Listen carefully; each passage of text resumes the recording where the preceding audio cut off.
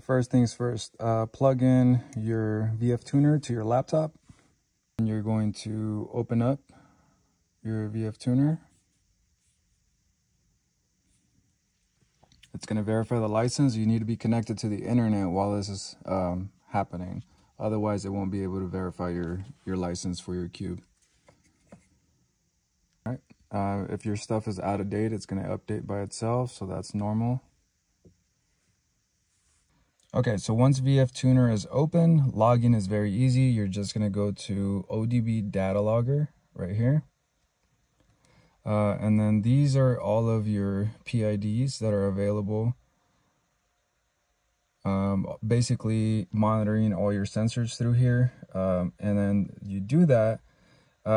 It's real easy. I'll show you how to do it. But first I want to show you guys something. There's a little star next to all of these. These are all my favorite items that I like to data log. This is stuff that tuners and people that I trust recommended, so I have them starred on here. So you might want to do that as well when you find the ones that work for you. And to do that, you just click to the left of the name and it'll star it automatically, and it'll automatically save it up here so you don't have to find them every time. So once you have these all selected, you just click any of them like this. Just watch. Boom. It puts them all right here for you, all the ones that are starred. If none of them are starred, it's just going to do one at a time, and you'll have to find each one individually every time you log.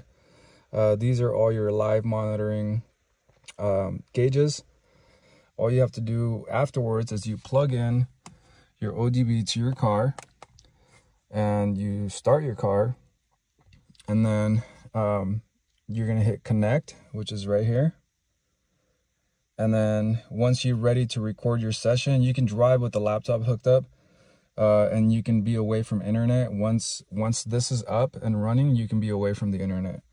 And then, so you'll connect, you'll hit record, you'll do your pull through third gear, fourth, whatever you were recommended to do. And then once you're done recording that session, you stop somewhere safely. It'll show stop record where it says record. You hit that. And then you can hit save record, and then you can choose what folder, or if you want to save it to your desktop.